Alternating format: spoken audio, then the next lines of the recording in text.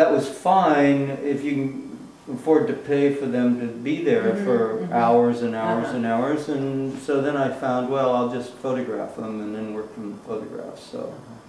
So that's what I did. And you pay a lot less. Yeah, just have her come up, photograph them, you're on your way. And then sometimes, I forgot what I was going to say. Oh, and then sometimes I'll paint a live model, you know, just to keep my chops up, you know.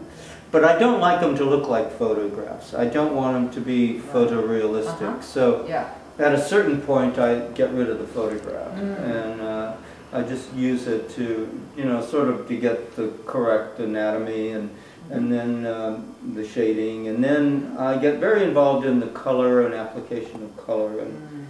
I love how you use the blues and so many colors on the skin palette. Yeah, I think it's important because, you know, we really do have all those colors on our skin, and it's what really gives the painting life and beauty and creates the space, because you're trying to create the illusion of three-dimensional space on a two-dimensional surface. And if you just use shading from dark to light, all the same analogous colors, they end up looking flat, like a billboard or something. And so, in other words, you have to get warm and cool, and then this creates space because that you have contrast then. So, essentially, what you're doing is painting the space between you and the canvas, because you're trying to get things to move back and forth in space. So that's what you're doing, you know. I didn't find that out till much later. But I had a good teacher. About that next time I had a good teacher when I first started painting, and she said it's all warm and cool colors, you know, warm and cool. And she kept stressing that, and it just stuck in my head. I like that. Yeah, because that's your contrast, you know, and it works. It works, and people love the work. So I guess you're really going to be busy for the next while with your retrospective, but is there something else you're working on right now that you want to share? Or? Good grief, is this just from your palette? I love this. Yeah. That is so awesome. Well, at the end of the day, you know, I'll take something like this, oil, and I just put it up there. And this is 20 years. Wow. I'm thinking it'll be fun to saw this. It's so organized. Look how beautifully you have your brushes all laid out, and I guess you take very good care of your brushes.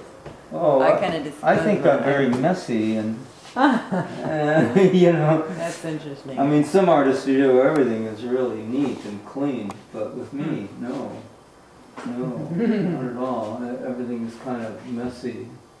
Now she's a model. I painted her from life. And incredible eyes. Yeah, that's her eyes. That's how she was. Laura, there's a nude of her over there, and I painted that from life too. And it was really fun to do that, and you know, have her there and just paint. Now I noticed. Okay, so I've seen. I don't see a lot of brown canvases here, but several of your trapeze pieces. I love those pieces.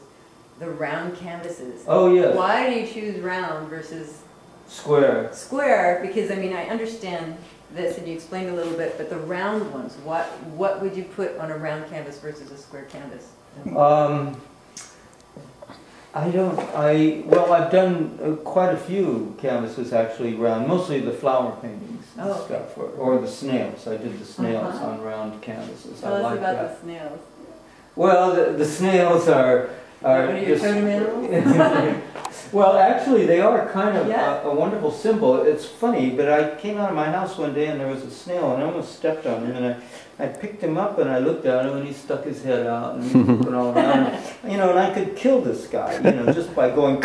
And he doesn't, you know, he's just totally, you know, humble. And I thought, wow, you really are beautiful. And I looked at his shell, and it's brown. You know, everybody thinks beautiful is a lot of color, but the browns were amazing.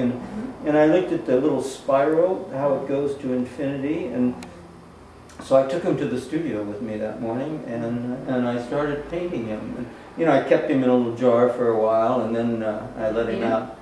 Yeah, I fed him, and then I let him out, and after a day, he didn't seem happy in there, so I took him out. How could you tell, I wonder? I took him out, and then I found shells in the yard that were empty, and I took those and mounted them. And Didn't torture any poor little no, no, and then I mounted them, and then after I did, whoa, let's see, oh, I can't reach it, there's one up there. Oh, I see, snail. Yeah, and I made a little snail. Snail and, Aww. Ode to a snail. With clay cool. and a thing, yeah, and then once you do one, you understand it, and then I could do the rest all out of my head. So they're all over. There's one down in the corner, yeah. that card there at Tops, and they showed the snails, and I like the panos. Great. Oh, and this is the monks. Yeah, that's the first show I did of the monks. The one I saw, the picture I saw, they were all in a circle, kind of. You're in the middle. Yeah. Yeah, that's in the book. Really intense. Yeah, that's in this book. This show. Yeah, This that was must at have the been Fresno Museum. And you walk in, and you walk in, and then you stand in the middle of the floor, and they're kind of all around you, looking at you. It's got to be confrontive for people. You And know, I mean, people were so affected by it that some of them were in tears, actually. Yeah, I was in tears looking at the pictures, but I can imagine actually being there in person, it's even more impactful. I got more, you know, positive feedback on this show than anything I've ever done. And, you know, I think it's because it's not about me and my art and my paintings and what I'm doing. You know, it's about something so profound and so, you know, amazing that that was the beauty of it, that show. This was a proposal for the airport, a sculpture. It was going to hang in the lobby where the tickets were. Which airport? And San Luis Obispo Airport. Oh, wow. And then these were like there's motors in here, but the batteries are dead right now, and then this would turn. Oh, wow. And it was supposed to be my idea of flight, you know. The wings are actually like dragonfly wings. Yes, they're like insect wings, and then it's like a spaceship, and then it's got the wood, and it's like the Wright brothers machine, and you know, Lilienthal and all the old aviation pioneers. So when the thing's moving, it bounces around. Oh yeah, I know. I love and it this. goes with it. I love this little piece. So I don't think you're supposed to ask this of artists, but do you have a favorite Painting? piece? Is that just an impossible question? It's kind of impossible, really, because they're all part of me, and you know, and they just represent different times in my life and different concerns I've had. Have you always been an artist, or were you a late Yeah. bloomer, or did you No, start drawing as a kid and just start selling art? And Well, you know, when I was a kid, I drew all the time and made things and stuff, but I went to a Catholic school and there was no art classes, and I got in trouble because I'd be drawing in school all the time, and then I left left school when I was 16 and went to work in a horrible shop, a chrome plating shop, you know, toxic chemicals, and I did that for about 3 or 4 months, and then I joined the Navy. And when I was in the Navy, that's when I was in Airedale. I was down in Cuba and on the air base there in Guantanamo, and I started painting there because I'd work one day and have 2 days off, and I could work, and you know, I started doing. I know the difference, by the way. What? Between Navy and Marine. But Oh yeah. Oh, we had jarheads on the base, and then we Then I was on board ship, but that was the time when I really decided to become to be an artist. And I really didn't care. I read about the lives of the artists, and I didn't care if I starved or whatever. I mean, that was part of it. And maybe it was my Catholic upbringing about sacrificing and stuff. But I was very serious about it. But I only went to school for art very small, because I knew that if I wanted to do original work, I had to be more self-taught than being taught in the university system, or get a formal degree. So I stayed away from that. I did study art history. I went to all the museums. I studied work firsthand. Where did you go to school? I went to San Bernardino Valley College, which was one of those colleges they put up after World War II for people on the GI Bill to get an education, a 2-year school, junior college, and then that was it. After that, I had this wonderful teacher who taught me the basics. All you need to know is the fundamentals, warm and cool and composition, dynamic. That's all you need to know, nothing else. But they drive these guys too much, to get a master's degree in painting. I mean, what a stupid idea is that, So, I mean, it's like, how much theory and crap do you want to know? And it's pretty, and it looks like it, because then they teach it's a terrible system. They go through the system, and then they become teachers, and they teach the system to the next group that comes through. And the only ones who really are strong enough should break out of it.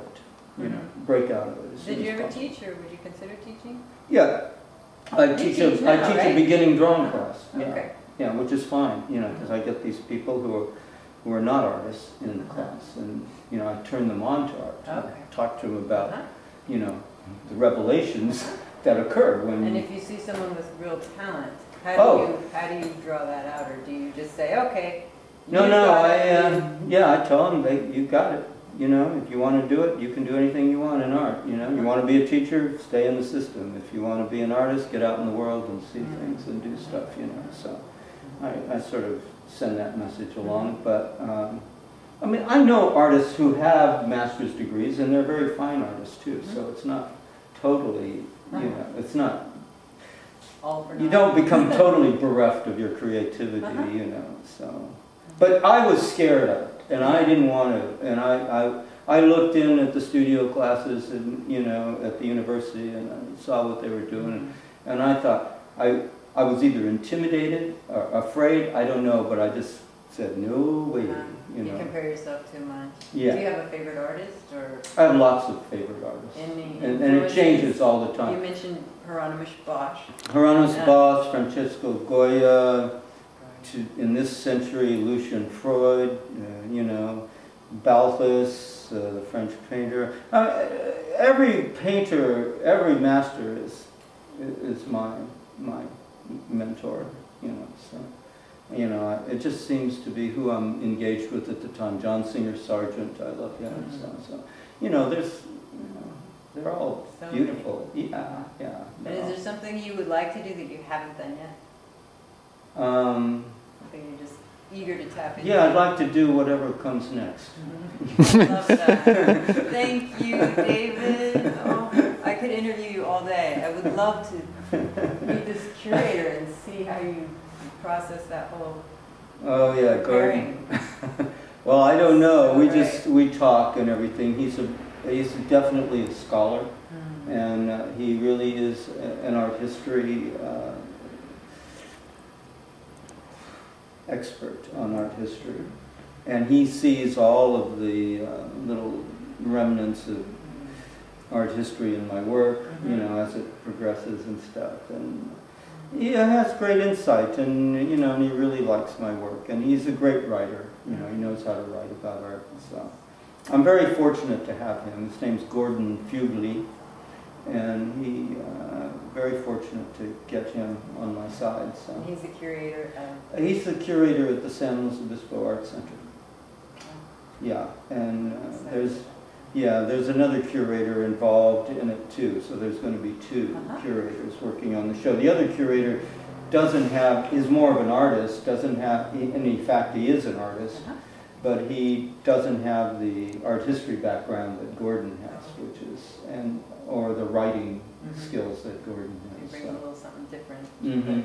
Yeah, but they're both on my side, which I'm very honored and humbled by. And you have wheels on all of your furniture